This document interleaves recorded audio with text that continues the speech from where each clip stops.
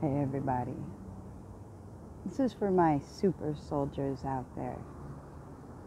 Those of you deprogramming,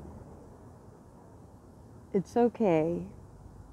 You're gonna make it through it. You are. You're gonna be all right. I know you have flashbacks. I know this stuff comes back, and then it's like reliving the trauma all over again, and then you don't know how to express it on the outside, and people are looking at you like you're crazy. No, it's a matter of sometimes struggling with the ability to process, cope, and then express certain emotions, especially when we're stuck in a trauma state. You're okay, super soldier. You are right where you're supposed to be right now at this time. And you're going to be fine. God is good all the time. So, coping tools is what we work on, right? So if we have PTSD and trauma, we got to work on tools that help us to change old habits. And also we want to do things where there's accountability, because we have to have accountability for ourselves. We have to hold ourselves accountable, right? And it's important that we live in the moment.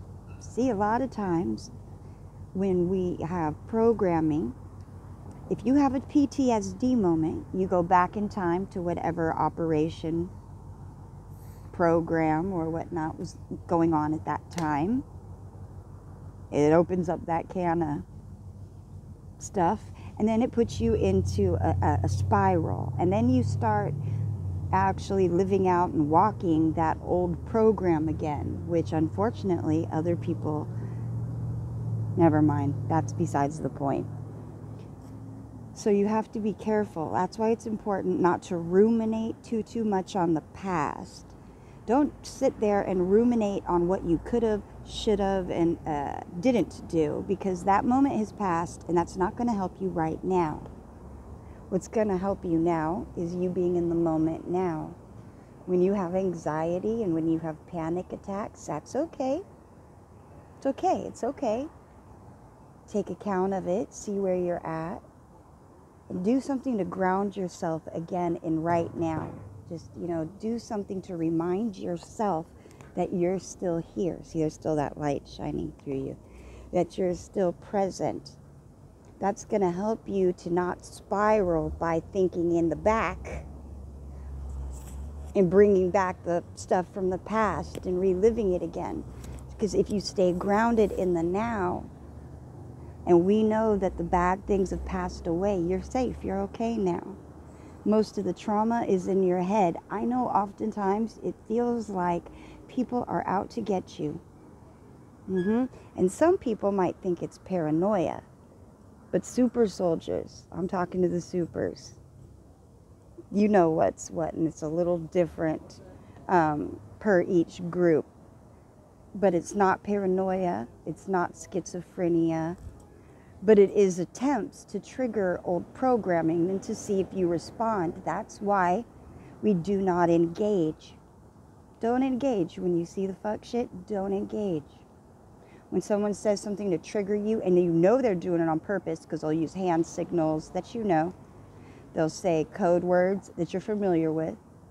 Hermetics that you probably have trained in also. Operations you've trained in. So you know what to look for. So when these people purposely start to trigger you, you got to think, okay, why are these people trying to trigger me? They're trying to get a response. What is the response they want? And do the opposite.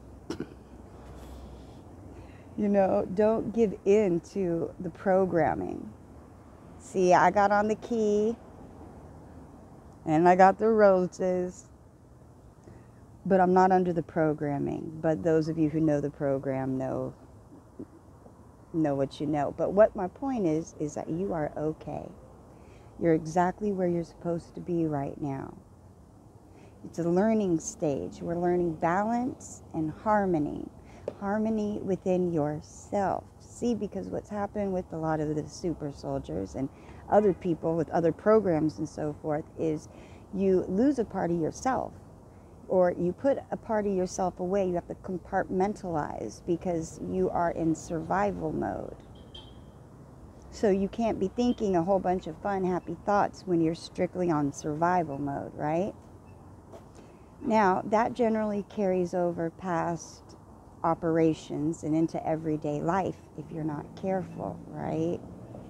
So you have to be present and grounded in the now and be balanced and have knowledge of self versus simply ops.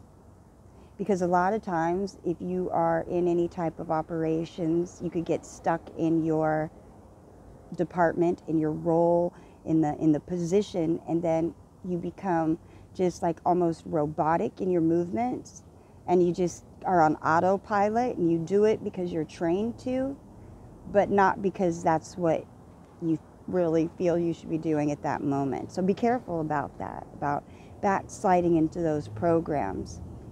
Don't let people trigger you. Remember cause and effect. Cause and effect, balance, emerald tablets, karma, as above, so below. The book of Revelations that we're living through right now in this current day, because it is real. So, that's my message for the moment. Just finished my lunch. Talk to you again soon.